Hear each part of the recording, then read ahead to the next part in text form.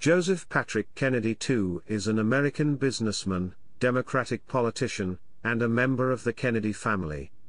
He served as a member of the United States House of Representatives from the 8th Congressional District of Massachusetts from 1987 to 1999. In 1979 he founded and, until he was elected to the U.S. House, led Citizens Energy Corporation, a non-profit energy company which provides heating oil to low-income and elderly families in Massachusetts. Since 1999, Kennedy has continued to lead Citizens Energy, which has now become a leader in green energy development. He is the eldest son of Attorney General and U.S. Senator Robert F. Kennedy and Ethel Kennedy, as well as the eldest grandson of Joseph P. Kennedy Sr. and Rose Kennedy. Chapter 1: Early Life, Education, and Early Business Career. Joseph Patrick Kennedy II was born in Brighton, a neighborhood of Boston, Massachusetts, the second of 11 children of Ethel and Robert Francis Kennedy. He was named after his grandfather Joseph P. Kennedy Sr., the patriarch of the Kennedy family. He had a troubled youth and was expelled from several private schools as a result of his quick temper. He regularly got into fights with his younger brothers and male cousins. He was 15 when his father was assassinated. A restless, impulsive teenager, he left Milton Academy, a private, college preparatory school, in Milton, Massachusetts, later graduating from the Manta Hall School, also a private, college preparatory school, in Cambridge, Massachusetts, in 1971. During his time at Milton, he was roommates with Thomas C. Wales. Kennedy attended the University of California, Berkeley, in Berkeley, California, during 1972 but dropped out. After this he worked for several months as part of a federally funded program to combat and treat tuberculosis in the African American community in San Francisco, California. San Francisco Mayor Joseph Olioto personally praised Kennedy's work in the community. Kennedy resigned from his position in the program and returned to Massachusetts in the summer of 1973. On February 22, 1972, Kennedy was on Lufthansa Flight 649 when it was hijacked. Shortly after the in-flight movie began during the 747's flight from New Delhi to Athens, 5 gunmen seized the jet and forced it to land at Aden International Airport, where all hostages were released the following day. In August 1973, a jeep he was driving on Nantucket overturned, fracturing one of his brother David Kennedy's vertebrae and permanently paralyzing David's girlfriend, Pam Kelly. The police cited Kennedy with reckless driving, and the judge temporarily suspended his driver's license. The Kennedy family paid for Kelly's initial medical treatment and minorly contributed to her continued care during the years following the accident. Kennedy returned to school after the accident and graduated with a Bachelor of Arts degree from the University of Massachusetts Boston in 1976. Pam died on November 20, 2020, leaving behind, among others, a 31-year-old daughter and 2 grandsons. In 1979 Kennedy founded Citizens Energy, a non-profit organization, to provide discounted heating oil to low-income families. In 2010, Kennedy transformed the organization to become a leader in renewable energy generation while continuing to use profits to provide energy savings to low-income families. Section below. Chapter 2, U.S. House of Representatives. Chapter 2, Section 1, Elections. In 1986 incumbent Democrat and Speaker of the House Thomas Philip Tip O'Neill Jr., who had held 8th Congressional District of Massachusetts, seat since 1953, announced his retirement. Kennedy decided to run for the seat, which his uncle, former President John F. Kennedy, had held from 1947 to 1953. The Democratic nomination was contested by a number of well-known Democrats including State Senator George Bachrach and State Representative Mel King. However, Kennedy garnered endorsements from the Boston Globe and the retiring O'Neill. Kennedy won the primary with 53%. He won the general election with 72% of the vote. He won re-election in 1988, 1990, 1992, 1994, and 1996. Chapter 2 Section 2, Tenure. Kennedy's legislative efforts in U.S. House of Representatives included expanding the availability of credit to working Americans to buy homes and to open businesses, requiring public disclosure of bank lending practices in poorer neighborhoods and disclosure of bank home mortgage approvals and refusals by race, sex, and income. Subsequent Federal Reserve Board studies based on these newly required disclosures found widespread evidence of discriminatory loan practices. One study found that white borrowers in the lowest income category were approved for mortgages more than African American borrowers in the highest income category. Data from Boston, Chicago, Illinois, and Minneapolis, Minnesota found that African Americans were turned down at 3 times the rate of whites. Helping create hundreds of thousands of new affordable housing units nationwide by introducing tax credits to stimulate private investment in neighborhood housing developments after federal housing assistance had been cut by 75% during the 1980s. Chairing the House Banking Subcommittee on Consumer Credit and Insurance and holding the first U.S. congressional hearings to expose the lack of access to insurance in low-income neighborhoods.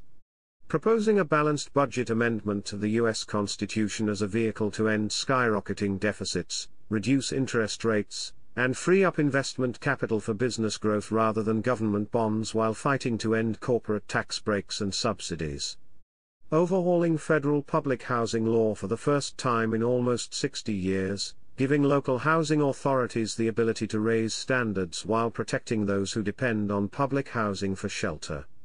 Co-chairing the U.S. Congressional Biotechnology Caucus and proposing to preserve and expand federal research and development accounts that stimulate the creation of new technologies and build the foundation for new jobs and business growth. Proposing the Mom and Pop Protection Act to help corner store owners to install safety equipment and a National Stalker Reduction Act to require all states to enact comprehensive anti-stalking legislation, track stalkers, and establish a national domestic violence database to track violations of civil protection orders.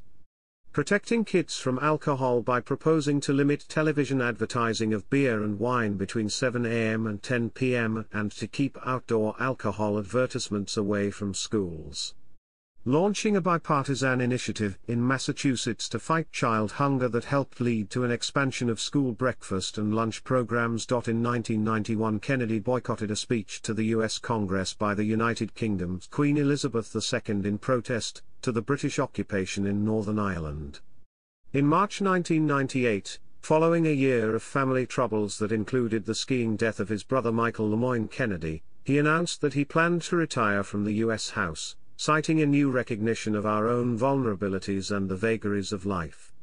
An editorial in the Boston Globe observed that Kennedy has remained steadfast in his political life to issues and constituencies no poll would have led him to: the poor, the homeless, disadvantaged children, and others swamped in the current tide of prosperity. He served in the U.S. House for 6 terms, until January 1999. In his final speech on the U.S. House floor, Kennedy delivered an impassioned plea for unity and forgiveness in the midst of congressional debate regarding the proposed articles of impeachment of President Bill Clinton. Chapter 2, Section 3, Committee Assignments. Throughout his career in the U.S. House, Kennedy served on the House Banking Committee, where he played an active role in the federal saving and loan bailout, credit reporting reform, the overhaul of the Glass-Steagall Act of 1933 and financial modernization. Kennedy also served on the House Veterans Affairs Committee, passing legislation to strengthen the veterans' healthcare system, to investigate the causes of Gulf War syndrome, and to provide medical treatment for veterans of the Persian Gulf War. Chapter 3, Citizens' Energy. Chapter 3, Section 1, Overview. After leaving the U.S. House, Kennedy returned to Citizens Energy. Citizens Energy pursues commercial ventures aimed at generating revenues that, in turn, are used to generate funds that could assist those in need in the U.S. and abroad. It grew to encompass 7 separate companies, including one of the largest energy conservation firms in the U.S. Citizens Energy became one of the U.S.'s first energy firms to move large volumes of natural gas to more than 30 states. As a precursor to market changes under electricity deregulation in the late 1990s, Citizens Energy was a pioneer in moving and marketing electrical power over the power grid. In recent years, Kennedy has led the company into the renewable energy industry, building solar farms along the East Coast and transmission lines to support charitable programs like one giving free solar panels to low-income families in California. In 2019, Citizens Energy announced the completion of one of the largest low-income community-shared solar projects in the country, funded by its investment in the Sunrise Power Link transmission line. Totaling 30 megawatts, the record-breaking California project will provide $500 in energy savings to 12,000 low-income families each year. Chapter 3 Section 2, Public Policy. Since 1979, Citizens Energy has provided affordable heating oil to low-income families in Massachusetts and other cold weather states. These charitable efforts were funded largely from profitable commercial ventures and donations. Since returning to Citizens Energy, Kennedy also has sought to influence energy-related public policy, challenging the Bush administration to invest in energy conservation and efficiency and renewable energy, encouraging Congress to fully fund federal heating assistance programs, proposing that oil-consuming countries work together to balance oil prices against Organization of Petroleum Exporting Countries manipulation, and calling for the federal government and major oil companies to use portions of royalties from oil and gas extracted from federal lands and waters to help low-income families with the high price of energy. Kennedy has been criticized for the salaries paid to himself and his wife. In 2012, as CEO of Citizens Energy and related organizations, Kennedy was paid a total of $796,000 in compensation, and his wife was paid an additional $344,000 as Director of Marketing. Chapter 3 Section 3, Venezuela.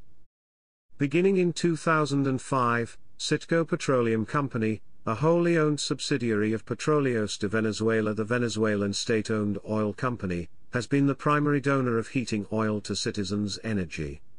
The Wall Street Journal and others criticized Citizens Energy for continuing its relationship with the Venezuelan government and Venezuelan President Hugo Chavez, a harsh critic of the United States. In response, Kennedy and others have argued that it is hypocritical to criticize a non-profit organization for accepting oil from Venezuela while numerous other American businesses are profiting from robust trade with Venezuela, and at a time when the U.S. government has cut low-income fuel assistance. Although Citgo donations reportedly dried up in 2015 owing to Venezuela's economic turmoil, the company was reported in 2009 to have donated 83 million gallons of oil over the 2 previous years, which was used to provide heating assistance to an estimated 200,000 families a year in 23 states. Kennedy has since turned into a critic of Venezuelan President Nicolas Maduro, the hand-picked successor of Chavez, accusing him of stealing democracy from the people and calling for Maduro's removal. Chapter 4, Later Political Considerations. Chapter 4 Section 1, Gubernatorial Elections.